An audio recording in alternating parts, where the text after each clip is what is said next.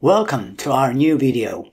With the deadline looming for the official end of support for the Windows 10 operating system, many users have been searching for alternatives.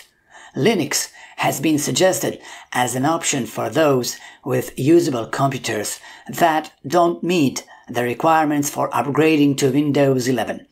While we wait for a new version of Ubuntu, probably the most popular Linux distribution set to be released in October, this video will take a look at two possible choices.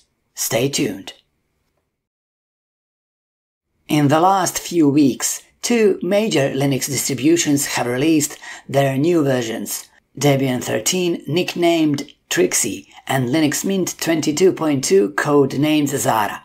Why these two? Well, Debian is considered the grandfather of many Linux distributions, the foundation upon which many popular versions are built, while Linux Mint is often touted as the most suitable operating system for those transitioning to Linux. We have tested both distributions on real hardware and in a virtual environment, and here's what we found. As for Linux Mint 22.2, if you are an experienced user, you won't find any groundbreaking changes here. The Linux Mint team has continued its policy of gradual evolution rather than revolution. The installation process remains stable and predictable, using the same installer app for years, even though Ubuntu, the distribution that Linux Mint is based on, has changed its installer application several releases ago. If you are a first-time Linux user, you'll just need to answer a few questions and create your user account, and that's it. Essentially, the installation procedure in Linux Mint is quite self-explanatory. If you have already used Linux Mint, specifically version 22.1, the upgrade process is quick and smooth with no issues. Speaking of Debian 13, we chose to download its live ISO instead of the standard installer, and then we installed the system using a popular installer app called Calamaris. Again, the installation process was easy and self-explanatory. It didn't require any advanced computer knowledge. A few minutes later, we had a fully installed system. We installed Linux Mint 22.2 while it was still in the beta phase.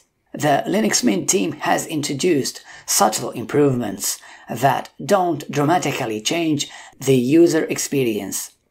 For instance, in this new iteration of Linux Mint, the sticky notes feature now has rounded corners, and the app is compatible with Wayland, a newer display server technology. Another change is the addition of a blur effect in the panel and dialog box on the login screen.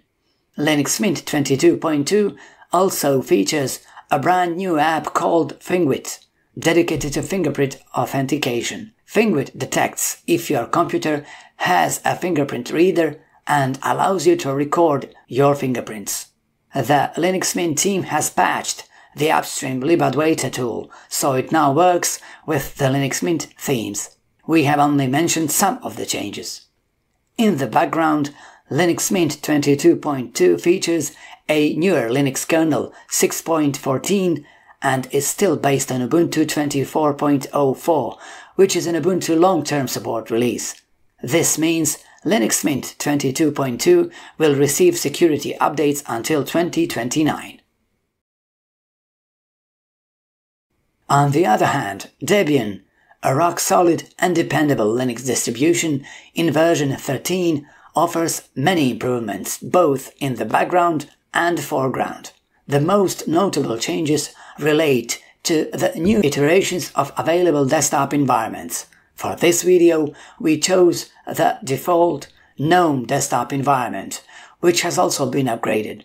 In Debian 13, it's GNOME version 48, not the very latest as of the time of recording, but certainly one of the newest.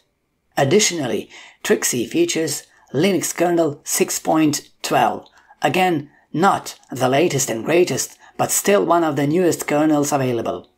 The newer version of GNOME means that the default apps that come with the desktop environment have also been updated.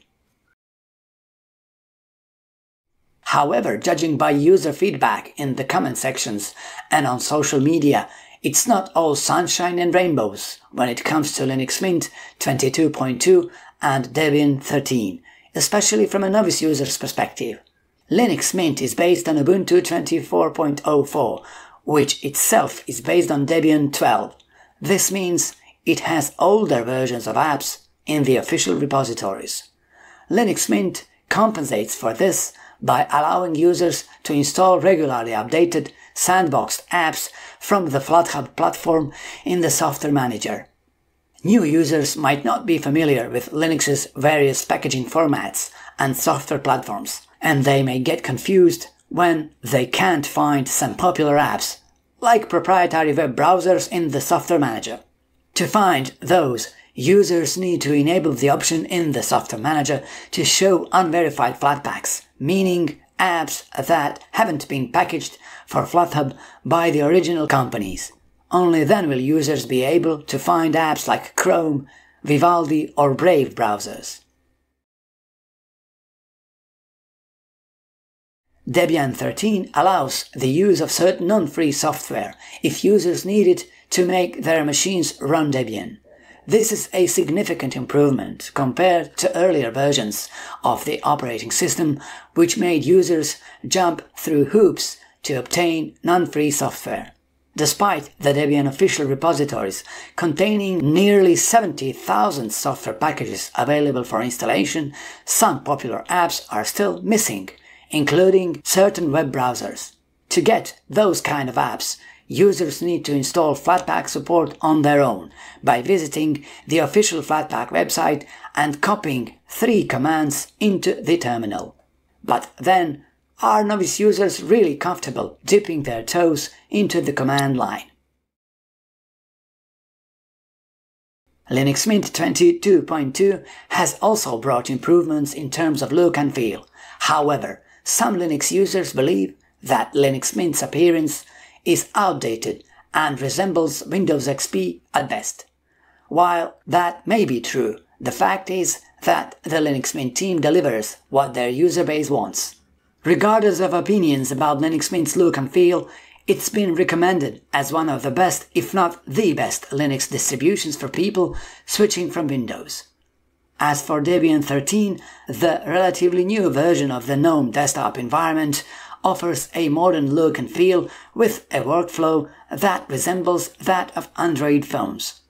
However, if you want to implement your own changes, you'll need to have advanced knowledge of how Linux works and be willing to tinker with the desktop environment. This again raises the question of how suitable Debian is as a starting point for newcomers to Linux. All in all, Linux Mint 22.2 and Debian 13 represent further evolution of Linux on the desktop. They are both rock-stable and dependable operating systems. Whether they can serve as gateways for new users to enter the world of Linux depends on their readiness to learn and accept that Linux has never been, or will it ever be, Windows. Have you tried Linux Mint 22.2 or Debian 13? Share your thoughts in the comments section. Thank you for watching.